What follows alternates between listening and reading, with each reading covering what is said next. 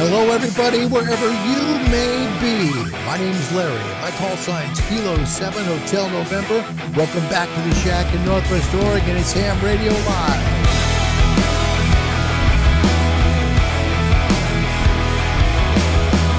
A very happy Wednesday, January 20th, 2021 to the world. Hello, hello, hello. So excited to see today's show is going to be big. A lot of teaching. Hopefully you're ready for it. I hope I'm ready for it. Doing the show especially for our friends in Europe. They can watch it. And folks from all around the world. It's truly a joy to bring you this show just about every day. So thanks for coming. Ask you to please hit that subscribe button. I don't monetize here. That's right. I don't monetize. No ads. Nothing. I just ask that you subscribe. That's all. Please subscribe. Helps people find us here on YouTube. The bonus for you is you don't have to worry about hitting that skip ad button, right? That's pretty cool. Welcome to the show. Glad to see you. Today we're going to talk about something really kind of deep. And it's good for people who are new to not only ham radio, but shortwave radio in general. If you like to DX, things like that. Before we start the show, I want to shout out big to expresscopy.com. Finally got the QSL cards. There it is. The QSL cards arrived. So if you have sent me a QSL card recently, like my friend Savvy did, we'll get into these in a little bit. Not probably today, but we'll get into it. Today's pretty heavy show. This one comes from Santa Ana, California. Look at that. Walty Savvy Savinovich. Very nice. Very nice. He has great QSO, Larry. Very nice. This was back on the 31st of October, 2020. Is our Halloween show. That was great. Savi, you can for sure expect to get a QSL card back. That's beautiful. Look at that. Looks like a nice all-wheel drive vehicle way up in the hills of Southern California. Wow, that's pretty sweet. Well, welcome to the show, everybody. So glad to see you. Thank you for coming. We're going to talk today about something that's a little deep. But I'm going to try and make it as easy as I can by using a comparison, all right? And I know some people are going to say, well, that's really not a very good comparison. And that's okay. That's your opinion. I get it.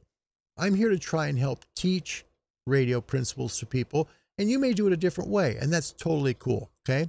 This way, I figured was the easiest way for folks to maybe understand. So if you don't understand things like what double conversion or triple, quadruple conversion means on ham radios or receivers of any kind, this hopefully will help you, okay? Why does superheterodynes exist? So what I'm going to do, I'm going to use actually roads and striping on roads to help you, try to show you a little bit about the difference in double, triple conversion versus single conversion. So we're going to use roads today. Enough road to get up to 88. Roads? Where we're going, we don't need roads. And you'll find out why here in just a little bit. Let's start out by where we all began. Where we all began. No kidding. Look at this. This is a diagram, block diagram. Thank you for the thumbs up. That's awesome. Thank you very much. That's cool. Okay. This was where radio started, way back. Tuned radio frequency receiver. Take a look at that. Each one of those RF stages, that's a tube. Yep, that's a tube. Another thumbs up. Thanks. That's pretty cool. All right, so it went through the first RF amp. That's tube number one. Then as you tuned up, you'd fire up a second one. Then you'd fire up a third one, right? Then it would hit the detector. That's where it senses the RF, right, from the tube. Goes through an amplifier and then out through the power amp because you need double amplification to get to your speaker. That was how it looked, okay, from a practical perspective. I want to welcome Gunther from Germany. Hello, Gunther. Hollywood Gunther is in the house making some big DX calls too. We're going to do a show talking a little bit about the work he does. I think it's pretty special, and I think it'll warm your heart. It's a very unique story. Stick around for that. Coming up here in about a show or two, okay? So we're going to start out with this. Now, what did it look like to actually work one of these radios? Let me show you. This is amazing. Look at this guy. Look, he has to use 3 fingers, essentially, to operate the radio. Keep in mind 3 tubes. Now, look at that giant horn, right? for the speaker because you've got to be able to hear it. That's the old days. That's before Superheterodynes came out. RCA helped introduce the first Superheterodyne radio back in 1918. So let's take a look at what that looks like from a perspective of comparing things. Okay, so we're going to compare this a little differently.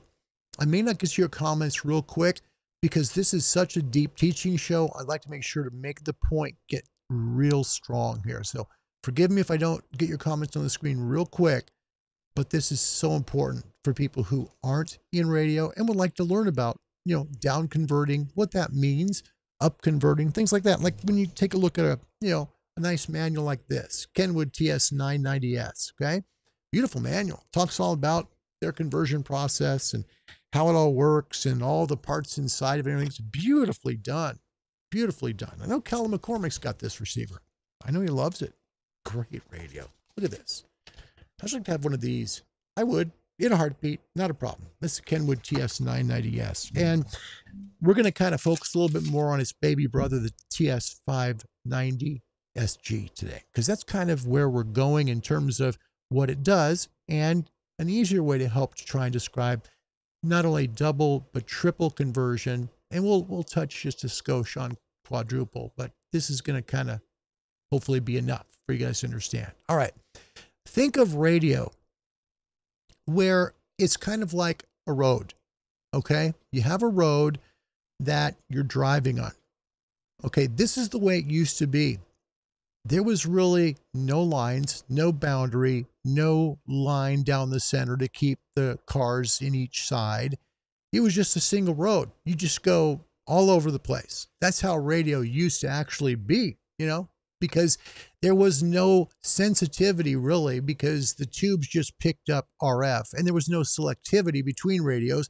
So you had what's called no image rejection. You could get signals together that would merge.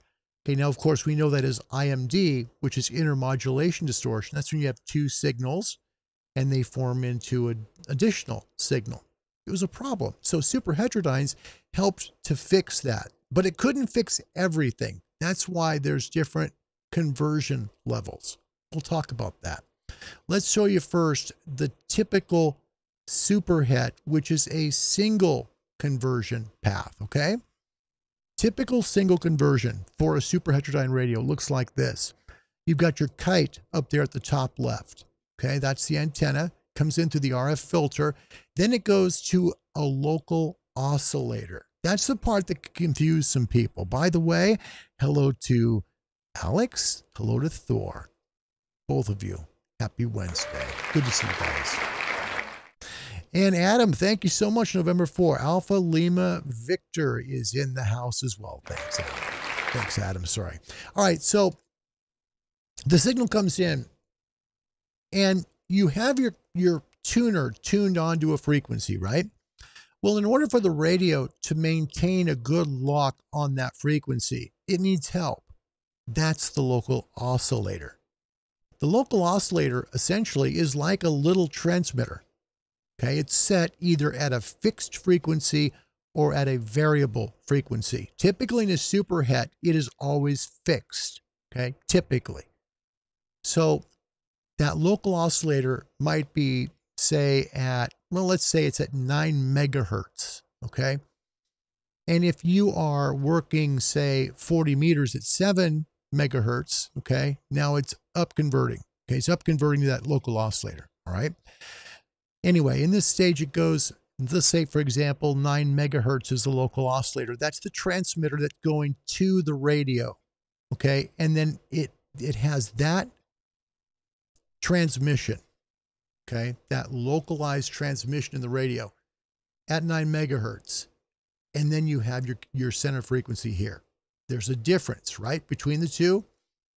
That difference always maintains your carrier or center frequency. It always will maintain it and lock it on frequency. Now, there are various types of oscillators. You can get what's called a TXCO, which is a great oscillator. It's made to help to really maintain locking on frequency. You can get an OXCO. Those are oven baked and they have higher tolerances, so they're going to be a lot more stable. Okay. That's going really the high end for contesters, things like that, really high performance radios. Okay. Like the 990. All right. So you have your single your single superhet, and your single superhet, which is very important to just show you one more time real quick. Signal comes in, goes in through your RF amp, okay? But when it comes into the RF filter, it also sends the signal to the local oscillator. Remember, that has to use a small transmitter that transmits to that receiver to maintain the frequency, whatever the difference is. Now, in a superhet, you have the sum of the carrier frequency or the center frequency you're on, okay? You have the sum between the local oscillator set frequency and the center frequency that you're on. You also have the difference of the two, okay? On a superheterodyne, they will always be the difference of the two typically, okay? So it will always maintain the difference between the two oscillators, between the oscillator and your carrier or center frequency. Always, that difference will always be maintained. And the reason they do that is because it's going to keep you on frequency. That's the main point. It's to help eliminate image, because of image rejection. You want image rejection within that radio. There is the piece that comes up to your mixer and then to your intermediate frequency amplifier and filter. Your IF amp and filter then go to your demodulator, out to your audio amp, and away you listen. That's got done, by the way, in lightning fast time, literally. Okay, so local oscillator is basically a baby transmitter that keeps your radio right locked on frequency. Okay, they're usually set, and the difference of the two, as you tune, that local oscillator frequency changes as well, so they stay together. Okay, helps keep you essentially on the road. Okay, so when you're thinking about this type of, this type of a radio, you're really looking at a road that just simply, I'm looking for the picture and I can't find my picture now, which is really interesting. I've got so much that's been into this show that there's a million pictures. All right, here it is finally. You're basically looking at this now. You have a line down the center. Think of that as your superhet single conversion, okay? It keeps you on frequency. That dotted line right down the center just keeps you on frequency. All right? So that's the way you lock it on. That's a single superhet. Now there's good image rejection there because you're not going to have stations that are merging so much coming in and forming IMD. It's a good way to block it. But there is a flaw. The flaw is in selectivity. See, selectivity, remember, is the radio's ability to pull out a strong station from a weak station. Selectivity, okay? The radio's ability to select the two is marginal in that design. So engineers many, many decades ago came up with a double conversion superheterodyne radio. All right, let me show you what that looks like to give you an idea of the difference in these two. But before I do that, let me show you one more time the single conversion path so it all makes sense. Single conversion, one local oscillator. It's that pink square with the lazy S on its side right there at the bottom. Okay, local oscillator. So it has one. That helps to fight image rejection, helps you to keep on frequency. It also helps you to maintain the ability to not have stations merging into each other. Okay, now you got your double heterodyne, your double superhet. Your double superheterodyne radio path looks like this. It adds an oscillator. Now this is done to help maintain selectivity. It's for selectivity in a radio receiver. Comes in through the RF filter, hits that first local oscillator. Again, typically this one now is usually a variable frequency oscillator, usually on the first one. Goes in the mixer, then through the intermediate frequency filter and amp into the second mixer. Now see, there's a second local oscillator now. This one is typically much lower much lower in frequency than the first local oscillator. And the reason for that is because engineers are looking for selectivity to be able to separate signals. Okay?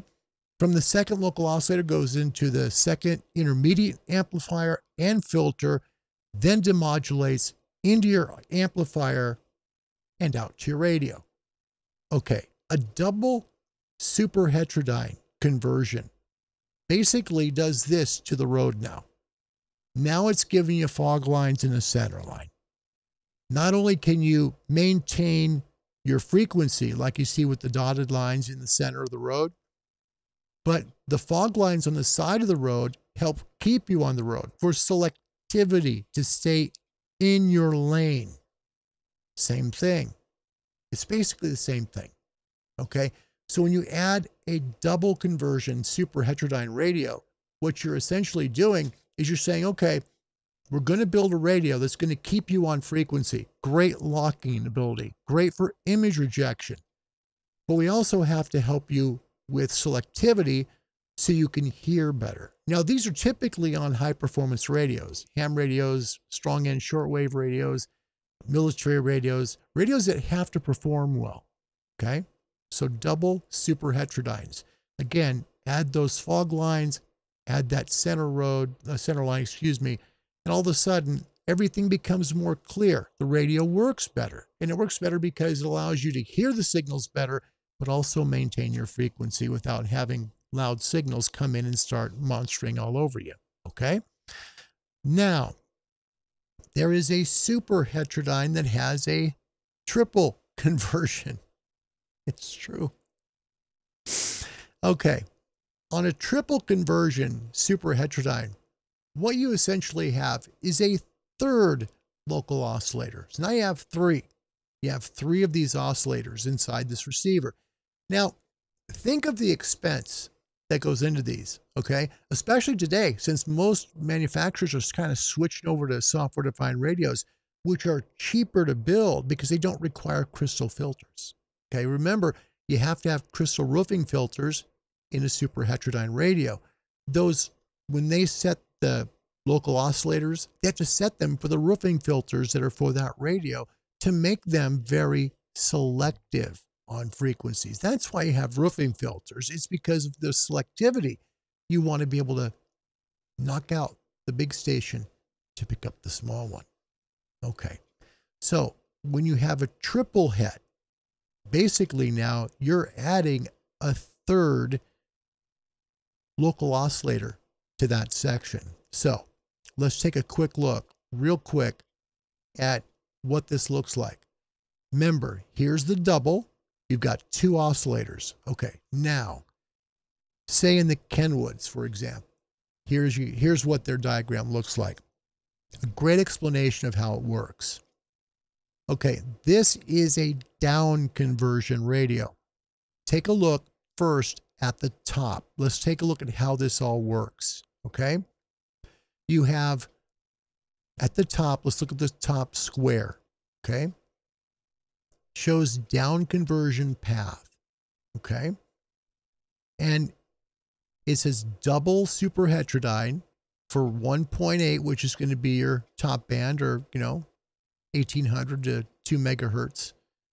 Your 3.5, which is, of course, 80 and 75 meters, 7, 14, 21 amateur bands. So these are for essentially the top band are 160, 80, 40, 20, and 10. 12. Pardon me. 15. Pardon.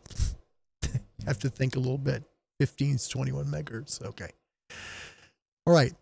If the received passband is 2.7 kilohertz or less, so if you've lowered down your roofing filters, okay, and you're receiving in single sideband, Morse code, or digital modes, okay, it's going to be a double superheterodyne down converting radio. It's going to use the upper path. One mixer, the local oscillator is set to 11.374 megahertz. Down it goes to the third mixer, and then out to your third intermediate frequency of 24 kilohertz. See that? Kilohertz.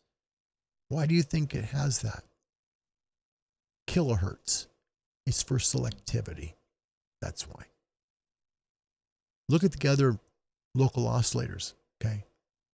First one's 73.095 megahertz. Okay, so there's your initial oscillator to keep your radio's, signal stable. Your frequency, your received signal stable. Okay. Then goes to the second mixer. That brings it down now. See? 10.695 megahertz. I don't want to lose you here. I'm not trying to. But consider it this way. This radio, as it works, knows how to not only keep you locked on frequency, but give you additional selectivity to maintain that strong receiver that you need to tune weak signals in. Okay. That last IF, and remember, IF means intermediate frequency, digital. Okay. This goes out through a DSP, digital signal processor, is out at 24 kilohertz. Okay. If it uses the upconversion path, that's the bottom one. You see double lines there. Okay. That's a triple heterodyne then. All right. Let's say, for example, you are above 15 meters. Right now you're on 12, 10, 6. Now it's a triple het. Okay. Now it uses all of those mixer stages. It needs to maintain its selectivity. That's why it does what it does. Okay. It's a great example of the Kenwood 590. This is exactly what it is. This is how it works. So when you see like a 590, for example, if you don't know what one looks like, here's a Kenwood TS 590 Sugar Golf. Beautiful radio. Looks very similar, actually, if you think about it, to the Elecraft K3, excuse me. If you look at the K3 and, take a look at the similarities, look at that. Very similar to those two radios. It is. But you're talking about it will be a triple superheterodyne if you go 12, 10, or 6. If you stay below 12, say 12 or below, 15 meters or, lower in frequency. So 15, 17, 20, 30, 40, and so forth. It's going to be a double conversion. All right. So when you have now 3, your road looks very great, right? Your road now is really set. You have everything you need on a superhet that's triple conversion. You not only have the fog lines, but you also have that center line. Let's take a look at this. We've all been on these roads. We've all been on the roads like this. Okay. Triple or quadruple superheterodynes. Again, the reason they exist is to give you not only excellent image response capabilities, to keep the ghost signals and all the IMD away. So separation, real good sensitivity. You can really hear those signals in very, very well, right? And then you get that extra set of intermediate frequencies and local oscillators that both will help keep you on frequency, but also help on your selectivity to keep the big guys from the little guys so you can hear them better. Now, in this case, look at the road. You got 2 lanes. You got the fog lines to keep you in your lane nice and steady, but only one lane can pass. See that? That's the line on the right where you have the dotted lines, kind of the dashed lines, I guess, and then the solid line to its left. Okay. If you look at it this way, it can only pass one direction. Okay. That's kind of like Kenwood's Superhet. That's a triple. Okay. If you are on 12, 10, or 6, you can pass. If you're on 40, say, 15, 17, 20, and so forth, you can't. You're going to stay where you are. Okay? So double and triple heterodyne radios are basically set to help you perform better with your radio.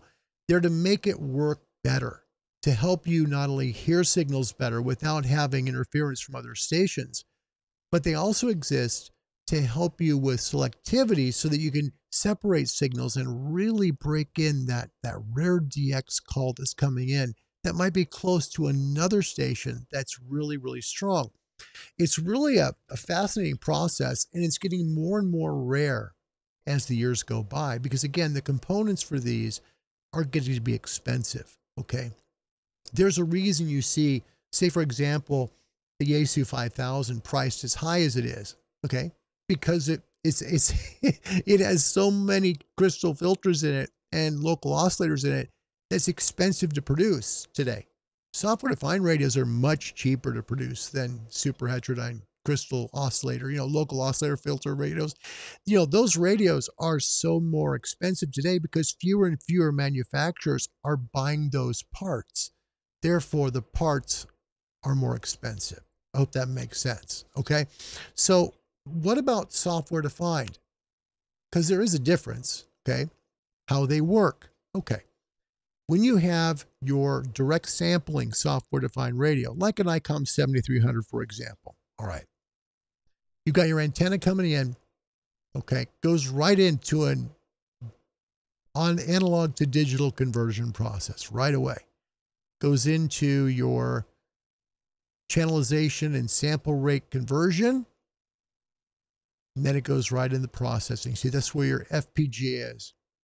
Okay, your field programmable gate array basically tells the computer or the radio itself exactly what to do with the signal, how you want to tune it, how you want to convert it, maybe with passband filtering or with noise reduction or with notch control, right?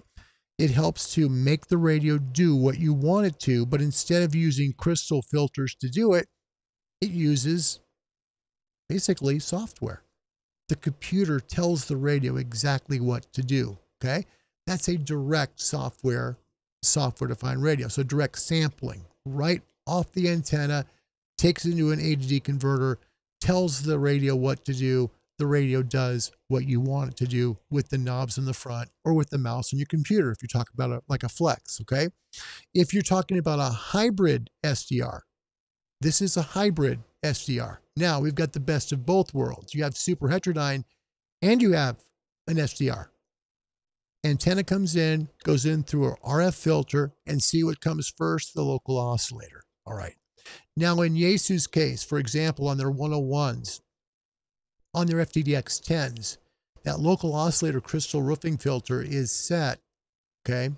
Sorry, it's a crystal roofing. The local oscillator is set to 9 megahertz. So it's a 9 megahertz front end on the Yaesu, whether it be the 101 or it be the FTDX10, the brand new FTDX10, it's going to be at 9 megahertz. So that's going to help keep you locked on frequency, okay? Remember, direct sampling doesn't have that local oscillator. Remember, there's no local oscillator, but in the SDR, the hybrid SDR, it's there. First thing, local oscillators right there to help maintain lock-on frequency. That's really all it's there for. It's to help you with image rejection. That goes into low-pass filters, your ADC, and then it's into your field programmable gate array, and then you can see the computer on the right, the host, okay? The ADC, basically the interface where it says USB, that's your field programmable gate array. That's where everything gets done in this radio. So think of it this way. You get your signal coming in. Say you're on, let's say, for example, 40 meters. Let's say it's 7.150, just for argument's sake. That local oscillator is going to help tell the radio to stay locked on frequency based on that first local oscillator, okay? Because it's going to transmit into the radio to tell the center frequency, this is the difference. We need to lock right here. Don't move. Basically, that's it, okay? Now, from there, everything is controlled by software, all right? That's from there, it's software. It's more for helping radios to be very sensitive. It's very good for sensitivity in SDRs. Now, with the Elecraft K4, if you buy the K4 HD, which is not available at this time, at the time of this video, which is January 20th, 2021. Elecraft is going 1 megahertz less on their intermediate frequency for their local oscillator. So think of it this way. It's going to be the exact same thing as this in terms of your software-defined radio path, if that makes sense. Okay, so if you're dealing with your hybrid SDR path, if Yaesu's at 9 megahertz on that local oscillator, Elecraft is at 8 megahertz local oscillator. What's the difference? It's only 1 megahertz, right? What's the difference in that? according to Elecraft, no optional roofing filters are necessary because it's a lower front end on the intermediate frequency oscillator than Yaesu has. So Yaesu has the optional 500 hertz CW filter for the FTDX10, for example. On the FTDX 101, they have an optional 1.2 kilohertz SSB filter plus the 500 hertz CW filter. Okay, so that's what really helps get things set up for an SDR, hybrid SDR. Sorry, I said 500, I meant 300 hertz, pardon me. That's the difference. So you can buy those optionally, okay, from Yaesu. You go to your manufacturing retailer, say it's ham radio outlet. You tell them, look, I want to add this to my FTDX10. I really want that CW filter. Or on your FTDX 101, hey, I want to add the 1.2 SSB filters, right? So you take it to them. They then charge you for the work that Yaesu is going to do. They then ship it. You can't ship your own radio. It has to go through your retailer. The retailer will send it to Yaesu in Cypress, California. They'll take the radio apart, add your parts in, calibrate everything, put the lid back on, make sure everything works right, and then they will send it directly to your door. Okay? That's how you do it with Yaesu if you want to buy the optional filters. On the Elecraft, there is no optional filters needed. Okay? At an 8 megahertz incoming, intermediate frequency, it's locked. If you do the HD option, which right now, again, is not yet for sale. The neat thing about the K4, I will say up front, is if you do buy the HD option, you can turn it on or off at your discretion. That's pretty sweet. So if you want to use it as a hybrid, great. Use it as a hybrid. But then if you want to turn that Superheterodyne front end off, you can do that too. That's pretty cool. I think that's really sweet. That's a very, very neat option for the K4. So that's what we got. So that is a big deal when you're talking about going all the way from, dealing from here, which essentially you're all over the road, right? There's no lines, nothing to protect you, right? All the way to this, for example, when you go on the road and you're, all of a sudden now you've got a little bit of guidance. Not only that, but you know when you can pass or when you can't pass because you've got one lane that can go through, one lane that can't. That's very similar, if you think about it, to the triple heterodyne design of the Kenwood. You can pass if you're going to be on 12, 10, or 6 into a triple hit, which is an upconverter. If you're going to be on, 15, 17, 20 or lower, then you're going to be a double head. Now it's going to be a down converting radio. Think about it this way. It's down converting because of the first intermediate frequency. That's why. So if you're below that intermediate frequency, it's going to upconvert. If you are above it, it's going to down convert. That's the way it works. Let's take a look at your comments before we close the show. Tons of stuff here. My goodness. Welcome to Thor. Hello, Adam. Good to see you. November 4, Alpha Lima Victor. Good to see you. You guys just been talking. Look at you guys. Holy moly. Dave, Temecula, California. First time I've seen you. Welcome to the show, man. Great to see you. Whiskey 6, Charlie Romeo Tango. Thank you for coming, Dave. It's a pleasure to meet you. Thank you. Thank you. Again, please. We just ask people to subscribe here. Notice you haven't seen any ads. When you watch this on replay, if you want to, you'll see there's no ads there either. You can watch the show or listen to it from beginning to end. That's the way it's set up. So thank you for that. Gunter, listen to the future, Kenwood. What he's talking about is Kenwood currently doesn't make any SDRs. They just make Superhets. Nothing wrong with that. I would love to have a 990. That would be the coolest radio. I'd love that. Awesome. Love to play with that. But they haven't yet converted over to SDR. So that's the reason he's saying that. And he's right. Thor says, is it true that the Kenwood folks are getting out of amateur radio? I haven't heard that yet. I've got no confirmation, but I'll check. I will check, Thor. By the way, thanks for coming all the way from Minnesota today. It's always good to see a good friend from the state of Minnesota. Thank you, buddy. Yep, Minnesota's here. All right, let's take a look more of your comments. Eric, good to see you. Kilo 3 Yeah, Kilo 3 Echo Lima Golf is here. Thanks, Eric. Good to see you. How have you been, man? Hope everything's going well. How's the DX going? I know that you're doing very well on Callum's Nebula antenna. I think that's wonderful. Good for you, man. Yeah, that's good. Fred, hello to my friend Kilo Germany 7 Whiskey Echo Quebec. What a joy it is to see you, Fred. Thanks for being here. Thank you very, very much. All right.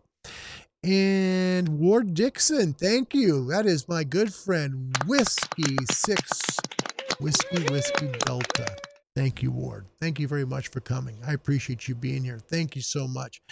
What do we need this thing? We're in at 35 minutes. It's pretty long. So we're going to wrap it in a bow right there because, I thought of maybe going to the rig and trying to work on 17, but I think at this time point, we're good. Let's leave the show the way it is because I hope it helps to teach you a little bit about what down converting, what up converting, what double conversion and triple conversion mean on these, because you read about it, but maybe you don't know exactly what it means.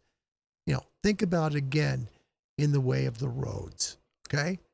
If you have just basically nothing, you've got no direction. You fall off the road or hit the rocks, right? If you've got a single conversion superhet, okay? Now you've got, double conversion. Now you've got the fog lines and the dashed lines. You've got direction and you've got lanes to keep you safe right down the middle. You're not going to hit anything. So good image rejection or car rejection this way, but also good selectivity because it keeps you right in the middle of the road, right in the middle of your lane because you got lines on both sides. Selectivity, right? Keeps you right where you want to be.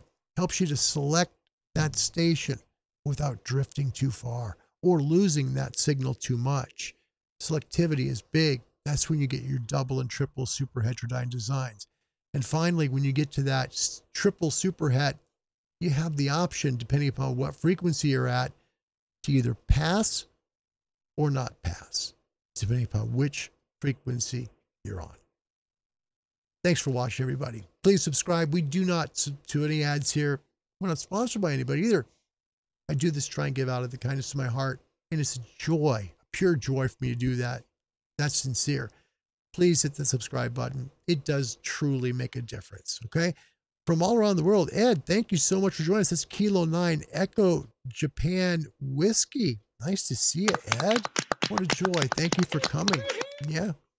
And Eric, good luck on that 1,000. Until next time, everybody, God bless you. Have a wonderful Wednesday. Happy Hump Day. Goodbye, everybody.